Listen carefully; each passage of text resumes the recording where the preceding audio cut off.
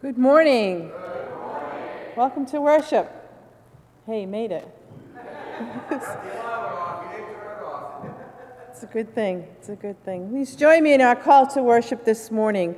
Lord, open our hearts this morning to hear your words of compassion. Lord, help us to truly listen to you. Lord, open our spirits this morning to strengthen our faith. Lord, help us to work with you. Lord, make us ready to serve. Lord, make us ready to witness to your love. We are called here this morning to learn of Christ's healing love. Help us, O Lord, to learn your lessons of compassion. Every day there are many ways in which we can offer help to others. Help us, O Lord, to be ready to reach out to all who need. Come, let us worship the one who prepares us for service. Let's sing our song of praise to the one who has healed us. Amen. Please join me in our hymn of adoration, Oh, for 1,000 Tongues to Sing.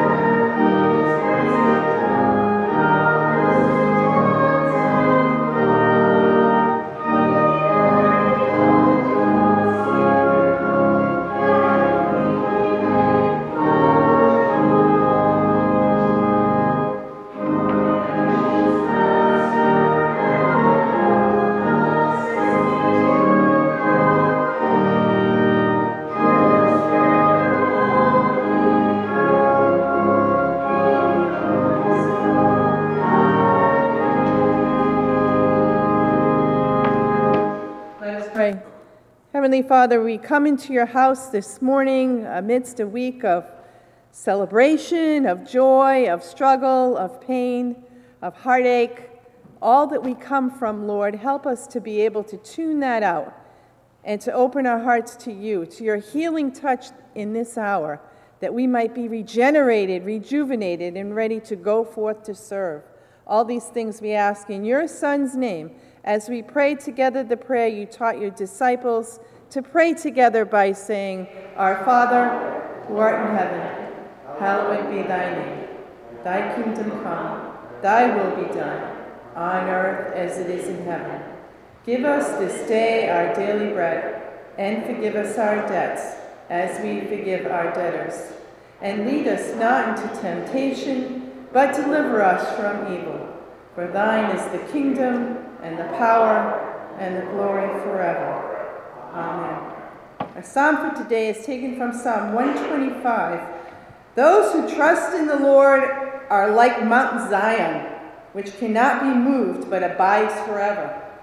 As the mountains surround Jerusalem, so the Lord surrounds his people, and his arm forevermore. For the scepter of wickedness shall not rest on the land allotted to the righteous. So that the righteous may not stretch out their hands to do wrong. Do good, O Lord, to those who are good and to those who are upright in their hearts. For those who turn aside their own ways, the Lord will lead away evildoers. Peace on earth. Amen. We come to a time of greeting one another, and good morning. Good morning, good morning, good morning.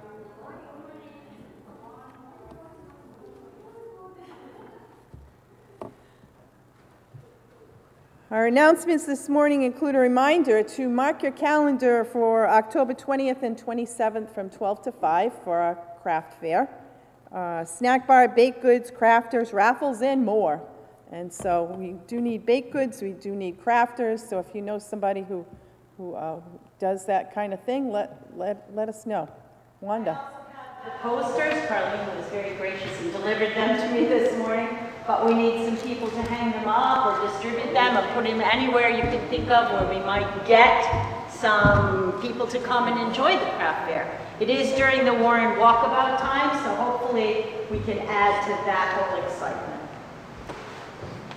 Oh, and the other thing is Priscilla and I are looking for metal tape measures, the kind that builders use, that might have been damaged or aren't usable anymore, don't retract. We're going to take them apart and cut them up. So if you happen to have one, we're looking for ones that are 1 inch wide. Okay. We also continue to collect items for the town's food pantry, St. Mary's of the Bay, and they especially need large or family size boxed cereals, canned meat, tuna, spaghetti sauce, oatmeal pasta, 2-pound size, and side dishes, crackers, Ritz, and saltines. Our daily bread new booklets are available in the on the Narthex table. There is an ABCORI meeting here this coming Saturday from 9 to noon, just for planning purposes. And Walkabout Warren bands are going to play each Sunday in October on our lawn, so that's nice. Yes? I have, of course, another announcement, but I want to make sure I say special thank you to both Lisa and Chuck, because they came yesterday, and Lindsay, and we helped take all of the stuff that was left over from the yard sale, put it into the trailer and the truck, and cart it away. And that was a big job. A lot of work. A lot of work. Thank you. Many hands make light work, right? Good. Deb? Yes. I delivered the food to St. Mary's this week, and the face on the woman's, the smile on the woman's face when I delivered the food was just precious. She has a hard time keeping, she has a special shelf for oversized family shelf. She can't keep it stocked. And she was so appreciative. I get it. I raised 2 sons. A box of cereal is one serving. Yep. And morning, nights, Yeah. it's, so if we could make that our mission to try to keep that shelf full and buy the big stuff, even if it's just one jar, that's better than nothing. You know, and just help these families a lot. Thank you. You're making a difference. That's Yep. what it's all about. Any other announcements? Okay. Now we come to a time of giving our gifts, and might we be in the spirit of giving for the Lord.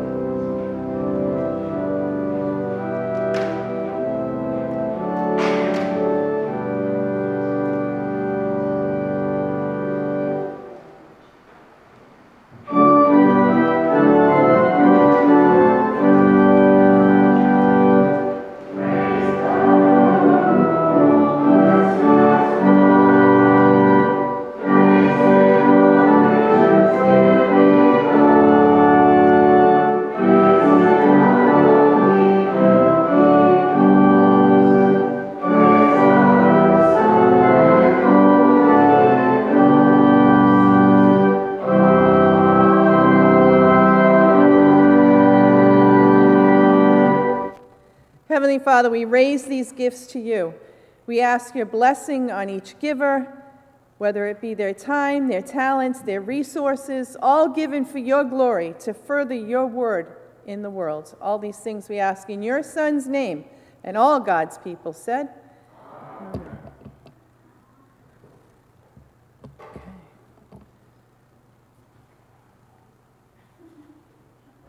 Come on down. You're the next contestant on The Price is Right.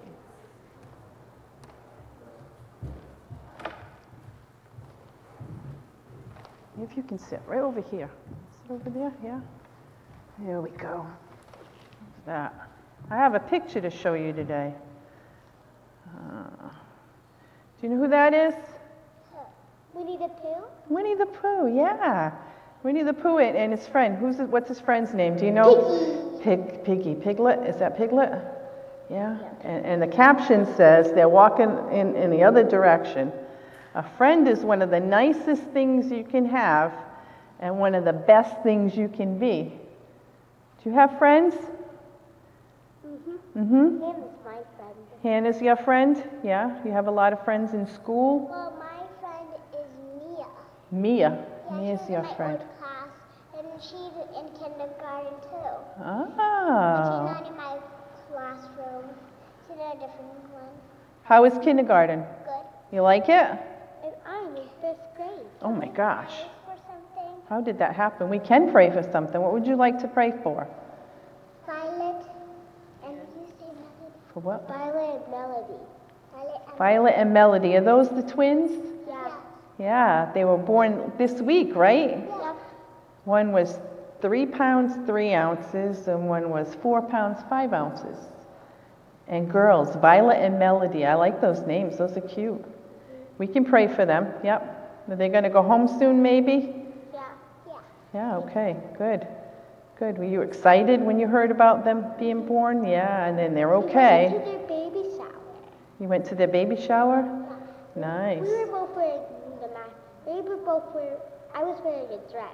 You were wearing a dress. Oh my goodness. We Wow. both looked like flowers. Because since it was Nice. PC, I wanted to look like a flower. And I thought like the color of the dress looks like a flower. Nice. So we'll pray for them today. So let's pray now. Okay, ready? Yeah. Dear God, we ask you to look over Violet and Melody and make them strong and help their mom and help all those that support them so that they can get better and bigger and ready to serve you. Amen. So being a friend's important. I'm going to talk to the adults about that today. Sometimes people are different. Is it harder to be a friend to somebody who's different? Yeah. If somebody were mean to you, would that be hard to be a friend to somebody who's mean? Yeah. Sometimes if we're nice to people who are mean, it kind of messes them up a little bit, and they say, oh, how come they're being nice? I'm not being nice. And then sometimes they become nice, right? Sometimes if we do what we want them to do, they change. Sometimes. But if they don't, we just try. We try to be their friend, right? Not always easy, but we can ask God to help us to be their friend. Yeah? Okay, Sunday school. Have a good time. But can I tell you something first? You can tell me something, yep. Wow. Can I tell you one more thing? Yeah. One day, with my friend Mia, she was very sweet friend. So one day, Ruby didn't want to be friends anymore. Oh, that was hard, huh? Yeah, I've been trying to get her to be my friend. You try to get her to be your friend. Will you keep trying? Yeah. Okay? But, can I tell you one more thing? Can I tell you one more thing? One more. One day, Mia, the one was playing with one of her other friends, and she did not play with me. Oh, that was hard. Maybe next time. You just want to tell me one more thing.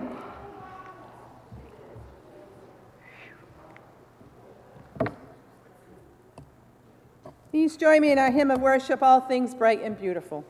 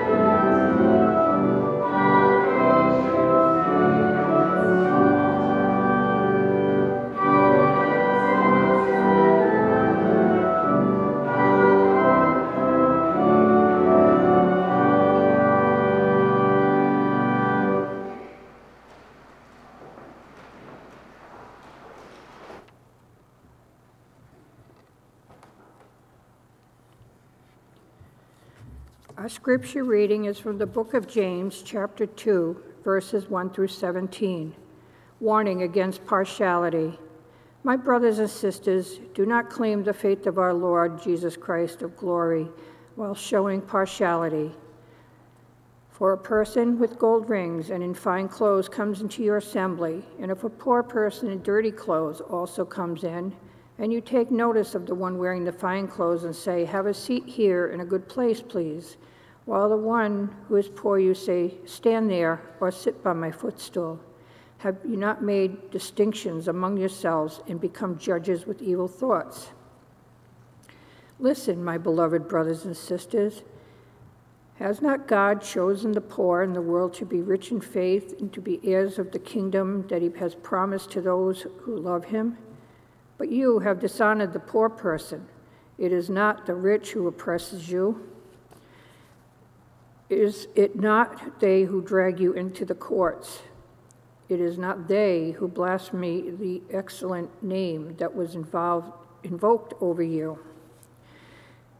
If you really fulfill the royal law according to the scripture, you shall love your neighbor as yourself, you do well. But if you show partiality, you commit sin and are convicted by the law of transgressors. For whoever keeps the whole law but fails in one point has become accountable for all of it. For the one who said, "You shall not commit adultery," also said, "You shall not murder." Now, if you do not commit adultery, but you murder, you have become a transgressor of the law. So speak and so act as those who are to be judged by the law of liberty. For judgment will be without mercy to anyone who has shown no mercy. Mercy triumphs over judgment. What good is it, my brothers and sisters, if someone claims to have faith but does not have works? Surely the faith cannot save it.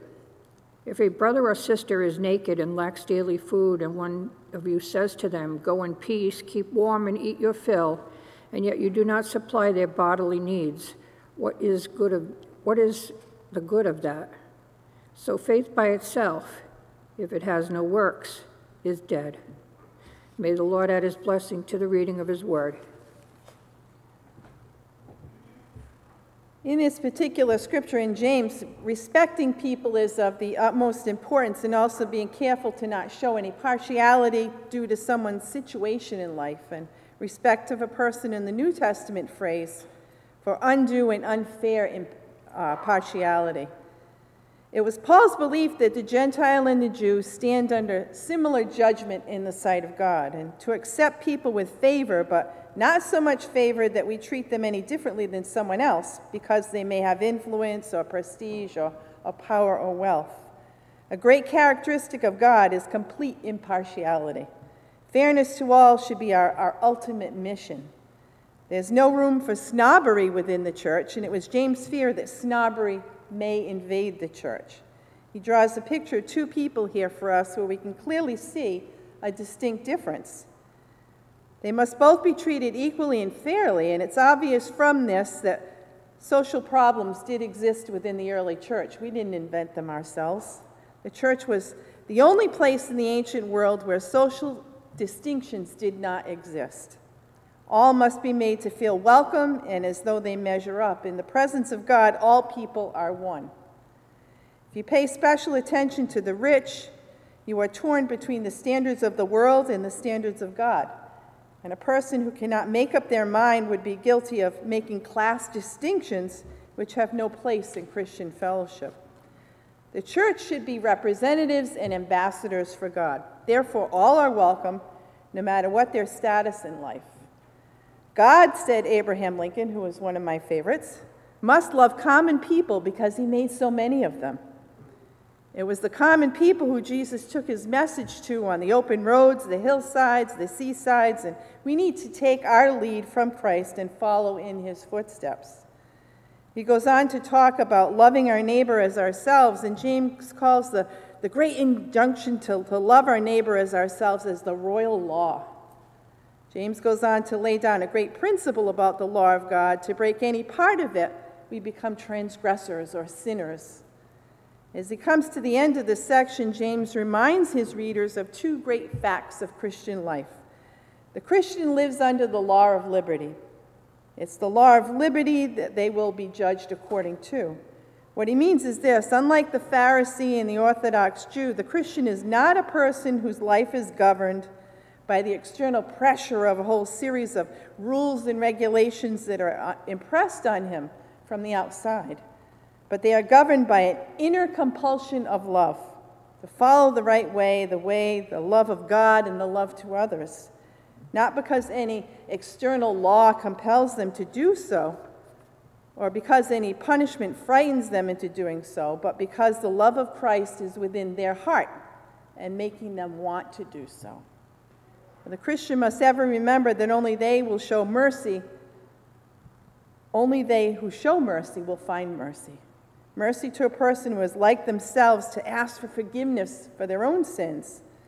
Blessed are the merciful, so they shall obtain mercy, it says in Matthew 5:7. If you will forgive people their shortcomings, then your Father in heaven will also forgive you. But if you do not forgive them, your Father in heaven will not forgive you. Judge not, lest you be judged. You've heard that before, right? The fact that Christianity must be ethically demonstrated it's a kind of an essential part of the Christian faith. Throughout the New Testament, we see this theme over and over again. And James finishes up with, faith without deeds is dead. If you come to church and you hear the word of the Lord and you contemplate how you will apply that to your life and then you do nothing, you are like what I call the frozen chosen. And none of us are called by God to fit that role. Instead, we're called to be movers and shakers, allowing the word to transform our lives, working our best to be the hands and feet of Christ in the world. That's what we're called to be. So how are you following this particular scripture in James? Do you love your neighbor as yourself? Do you apply the word to your life? Do you allow it to change you? Think of that while we go through our guided imagery today.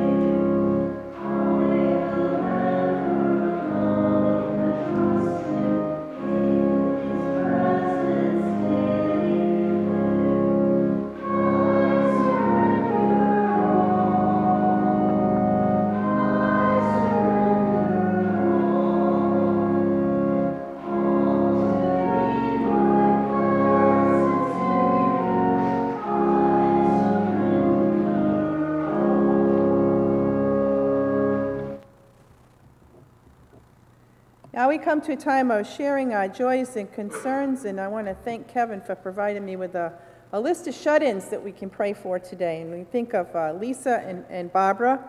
We also think of Colette and Kathy and Judy, who the stairs are difficulty for. Continue to pray for those folks. I don't know if you heard about bad accident in New Bedford the other day, right at 140 and 195. A woman and her son were killed, and her other 3 children, I believe, were somewhere in the car and were also badly injured. So I don't know the name, but I know that it was this mother and son and 3 kids, and the car flipped over. I don't know if it hit the guardrail and flipped or what happened, but it appeared to be a one-car accident about 9:30 in the morning on Friday. So keep them, family, in your prayers. What's that? In New Bedford, 195, right where 140 south, at 140 south. It's a very, very sharp turn on those 140 exits. So. Oh yeah, there was a second one in Foxborough. I heard about that one too. Yeah. Yeah. Yeah. Yeah. Traffic was backed up for hours. The one in New Bedford was a really long time. So it was. Yeah. Prayer for the people in Georgia. Oh, yes. Yes. Oh, yes. There was something going on in Kentucky last night too. I didn't see the news, but I heard about some shooting of cars on highway in Kentucky. And,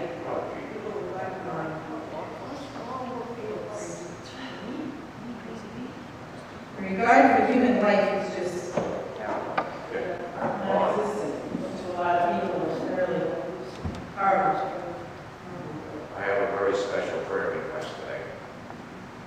A good friend of mine, he passed away at 63 years old. So prayers to Scott, for his soul, prayers to Marilyn, and his daughter Debra, that we go through this time without him. Because he was a good guy, very respected in his town. See, Marilyn, his daughter is Marilyn. His wife is Marilyn, and his daughter is Debra. And he actually ran the company that restored all these sash in this building. Wow. He was an artist, he was a great builder, and a good friend. Yes. My celebration is the twins were born on Sunday last week. They are doing very well, growing, getting bigger. The larger of the 2 is probably would be able to go home in a fairly short amount of time. But they're going to keep them for a couple weeks until things get a little further along. But they've done very, very well. And the mother is home, able to go home. So they're in good shape. And I thank you for all your prayers. No, they're not identical. They're fraternal. Violet and Melody. Violet and Melody. Melody. What are their relation? They're my niece's children. Oh, nice. And speaking of twins, Miss Everly, my twin grandniece, she's still going through some trouble. They still know that she has a massive fluid in her head, and she was just recently diagnosed with cerebral palsy. So she's doing good. She's a strong, happy chick. She really is. She's such a, oh my God, she's full of life. But just prayers for her as she goes through this time. Her little sister helps to keep her coming along with her. Anything else?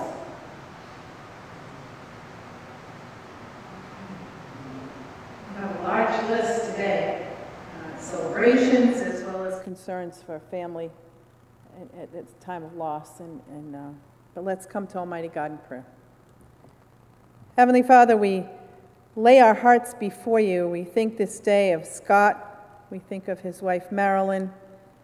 We know you have called him home for better things, but we ask for your prayers and consolation and comfort for those left behind. We look to you, Lord, and we're joyful at the birth of these two beautiful twins, and we ask your continued strength and guidance for them to be able to come home. We're thankful that Mom is home and doing well. We also, Lord, bring all these shut-ins that we have at home that either listening or not listening. We think of Lisa and Barbara and Colette and Kathy and Judy and anyone else that we may have forgotten, Lord. We just look to you and we know that you are with them, that you are watching along with them, that you are listening, that you are very much a part of their lives, even though they're not physically in this space. We look to you, Lord, and we ask for continued prayers for Everly as the family continues to work through her physical issues, and that you might be with them and strengthen them. We look to you, Lord, and we ask for prayers for people in Georgia and the devastation caused by the latest shooting and things in Kentucky and things around the world, Lord, where people just have no regard for human life. We look to you, Lord, and we raise concerns that upon our hearts that we may not have mentioned, but you know even before we speak. We look to you, Lord, for we know that you are the great physician, you are the great healer, you are the great comforter, you are our loudest cheerleader. You are the source of strength, you are a calm in the storm. We are so thankful and so grateful for the time we have with you. All these things we raise to your glory. And all God's people said, Amen. You join me in our hymn of petition, the summons, Will You Come and Follow Me?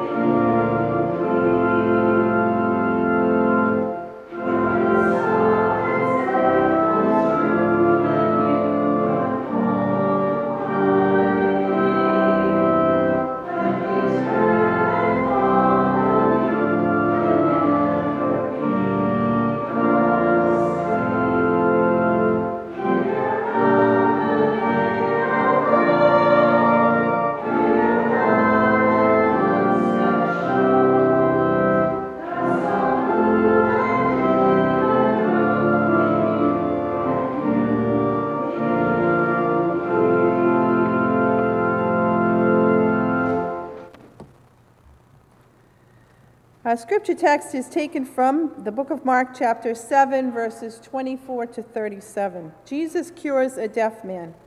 From there he set out and went to the region of Tyre. He entered a house and did not want anyone to know he was there. Yet he could not escape notice. But a woman whose little daughter had an unclean spirit immediately heard about him, and she came and bowed down at his feet. Now the woman was a Gentile, a Syro-Phoenician origin. She begged him to cast the demon out of her daughter. He said to her, "Let the little children be fed first, for it is not fair to take the children's food and throw it to the dogs." But she answered him, "Sir, even the dogs under the table eat the children's crumbs." Then he said to her, "For saying that, you may go. The demon has left your daughter." And when she went home, she found the child lying on the bed and the demon gone. Then he returned from the region of Tyre and went by way of Sidon toward the Sea of Galilee in the region of Decapolis. They brought to him a deaf man who had an impediment in his speech, and they begged him to lay his hand on him. He took him aside in private, away from the crowd, and put his fingers into his ears and spat and touched his tongue. Then looked up to heaven, he sighed and said to him, "Ephphatha," that is, "be opened." And his ears were opened, his tongue was released, and he spoke plainly. Then Jesus ordered them to tell no one, but the more he ordered them, the more zealously they proclaimed it. They were astounded beyond measure, saying, "He has done everything well. He even makes the deaf to hear and the mute to speak." May the Lord add his blessing to the reading of his word. Jesus was not in this area by mistake. Jesus is here trying to get a little much-needed, much-deserved downtime, and he didn't want anyone to know that he was there. But his reputation preceded him, and that comes not to be to get that alone time. Jesus' healing power is a great need, and Jesus is not here mistakenly. We find him here on the heels of last week's message where he made a huge declaration and wipes out the distinction held forever between clean and unclean foods, between clean and unclean things.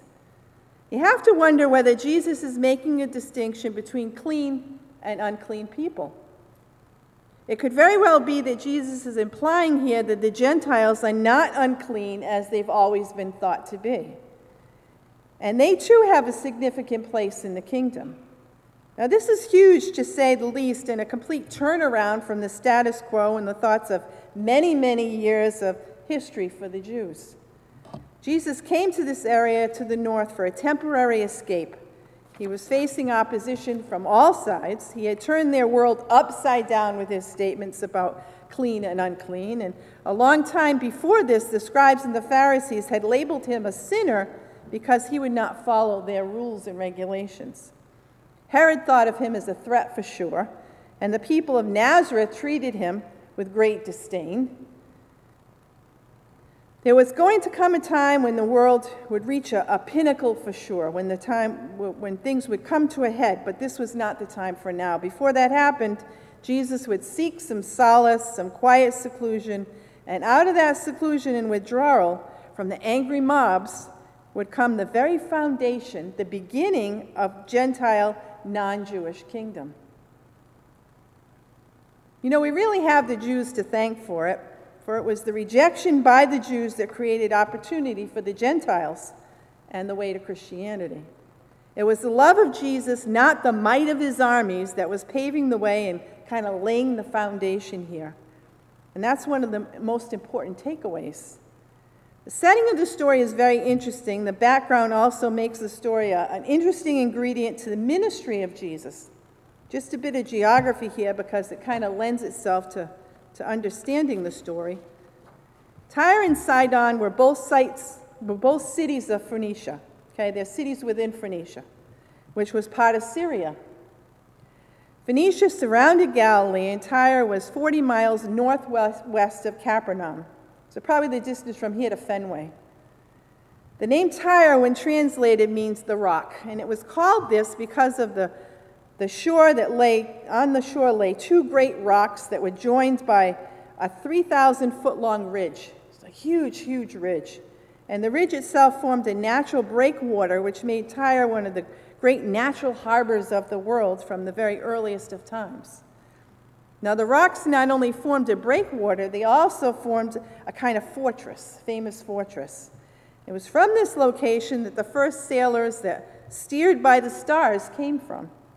And until men learned how to find their way by the stars, the ships kind of hugged the coast.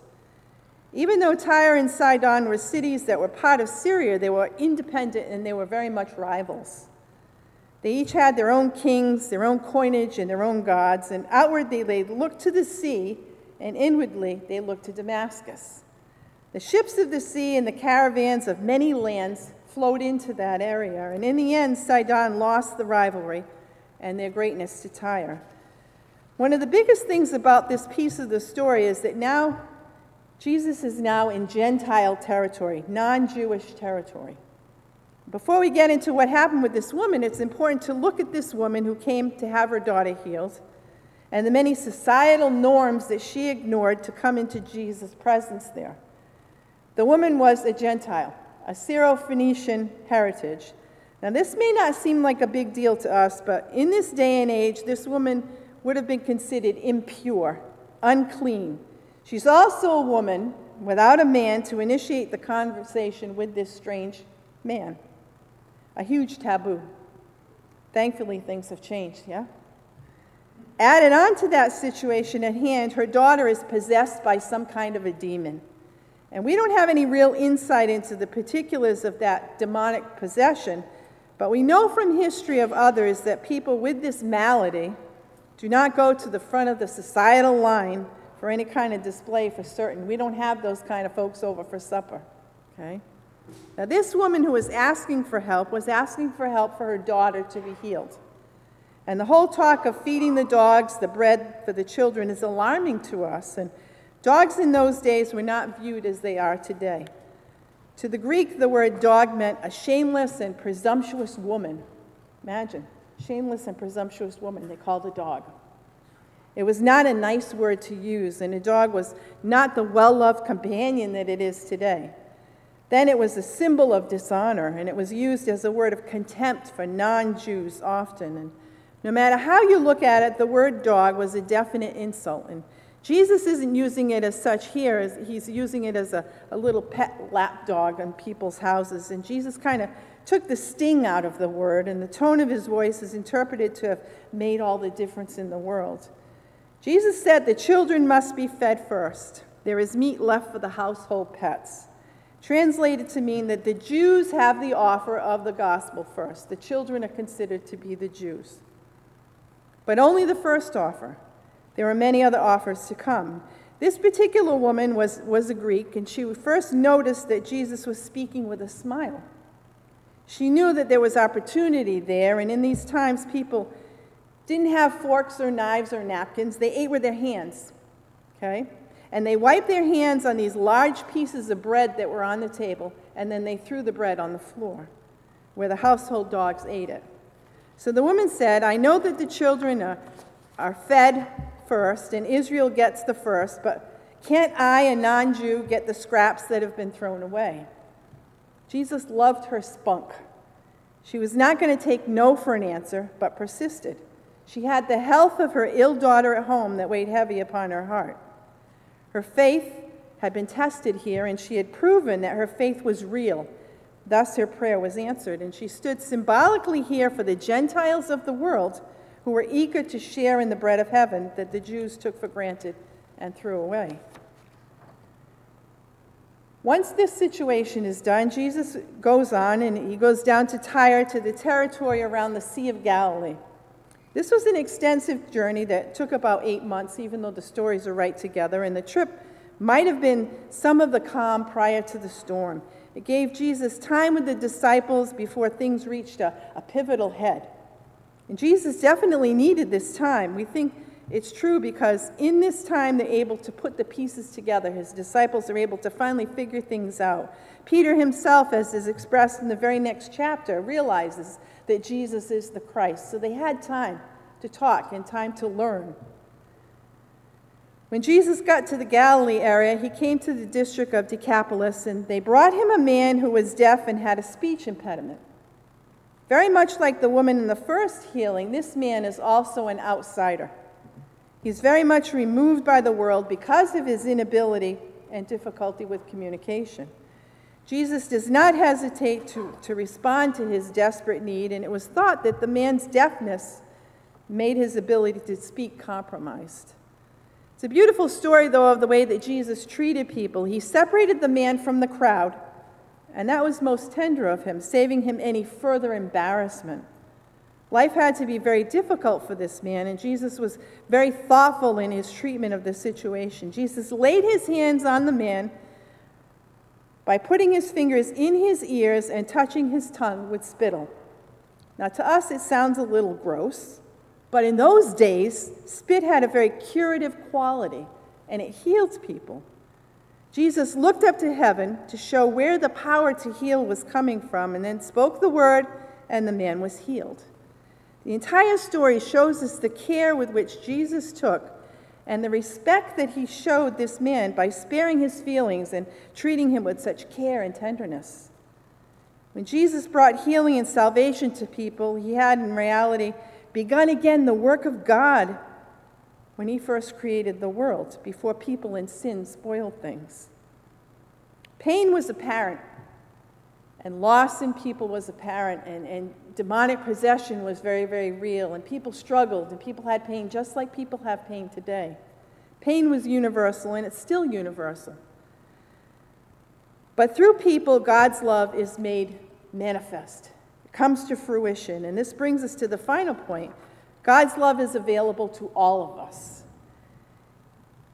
If it's true that God's love is universal, it also means it's available to you, me, whoever we may be, whatever our background, regardless of what we may have done. I found a great illustration in my doctoral reading resources. I don't know if you know, I've started my doctorate, so I have to do a lot of reading, lots and lots of reading, 5,000 pages, and so all different kinds of books. And so this one book I was particularly moved by. I found a great illustration in the reading, and in it, you can put yourself within the story, and it kind of really makes a lot of sense. The name of the book is called Making a Difference in Preaching by Hayden W. Robinson. My first section of my residency is on preaching in October. He had heard a man named Gordon MacDonald give an illustration that he thought was masterful, and so did I, which is why I share and credit him with the information. MacDonald was preaching on John the Baptist, and we've talked a lot about John the Baptist, and he presented an imaginative updating of John's ministry in a story that every listener can enter into. It went like this. Now picture yourself in the crowd. Okay, you're in the crowd by the River Jordan, and several management types were at this River Jordan as the crowds came to John, and they decided they needed to get things a bit more organized. You know how management people can kind of be, right? So they set up tables and they begin to give out tags to those coming for repentance. And on the tag is written the person's name and their chief sin. So just keep that in mind. Your name and your chief sin, okay? Bob walks up to the table, and the organizers write his name on his tag, and they ask, "What's your most awful sin, Bob?" And Bob says, "I stole money from my boss," he said. And the person at the table makes a marker and writes in bold letters, "Embezzler," and slaps it on Bob's chest. And the next person comes forward and he says, "Name? Mary. Mary, what is your most awful sin?" And Mary says, "I gossiped about some people. It wasn't very much, but I didn't like those people." And the organizers write, "Mary, slanderer," and they put it on her chest. Another man walks up to the table and he says, "Name? George. George, what's your most awful sin?" "I've thought about how nice it would be to have my neighbor's Corvette." George, coveter, on his chest. Another man approaches the table. "What's your name?" And he says, "My name is Gordon, and what's your sin?" "I had an affair," he said. And the organizer writes on the tag, "Gordon, adulterer," and slaps it on his chest. Soon Christ comes to be baptized. Okay, so we all got our tags on, right? Christ comes to be baptized, and he walks down the line of those waiting to be baptized, and he asks them for their sin tags. One by one, he takes those tags off the people, and he sticks it on his own body. And he goes to John and he's baptized, and the river washes away the ink from every tag that he bears. Christ took on the weight of the sin and takes on the weight of your sin on your tag. You are not excluded, you are included. No matter what you have done, no matter where you have been, we are often our own worst enemies. Christ has already forgiven us. We need to forgive ourselves. Let us pray. Heavenly Father, we lay our lives before you. We place our trust in your hands. Help us to really feel the warmth of your love and the vast expanse of your forgiveness. For while we were all sinners, Christ died for the forgiveness of each and every one of us. Amen. Please join me in our hymn of benediction, Jesus Calls Us O'er the Tumult.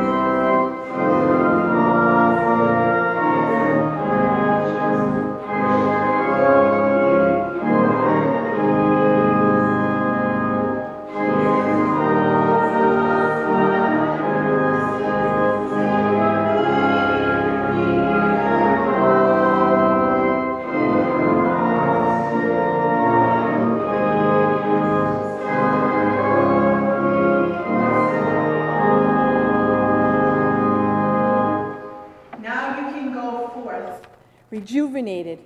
Your sin tag has been wiped clean. You're ready to begin again. Amen?